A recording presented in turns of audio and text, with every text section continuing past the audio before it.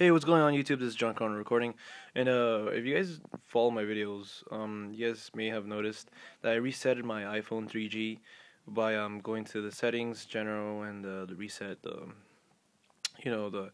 all content and settings will be reset, and well, it was jailbroken, and I don't know why it just didn't restore it the right way. Just go to plug it in, go to iTunes, restore.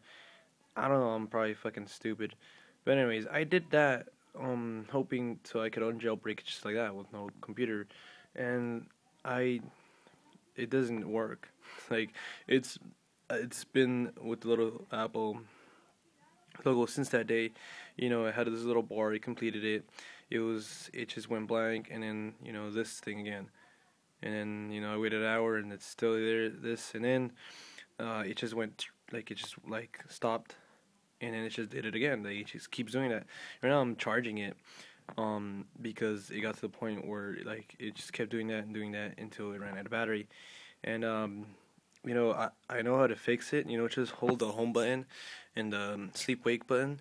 But the problem with my iPhone 3G is that the home button doesn't work.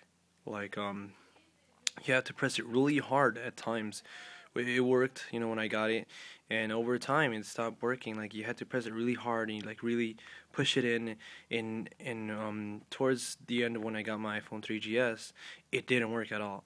So I'm saying right now, like, what the hell? Like, if you guys know how to fix it without doing the home button and the sleep wake up button, how to reset it or restore it. If you guys know how to do that, please let me know. I'm trying to keep this video, quick, under 2 minutes, but I'm not. But yeah. Anyways, if you guys know how to fix that, without the home button, because I can't, hold this and the other one because this one doesn't work, the home button. So thank you guys for watching. I hope you guys have tips or help me out with this 3G, so I could sell it or something. So yeah, thank you guys for watching, and later guys.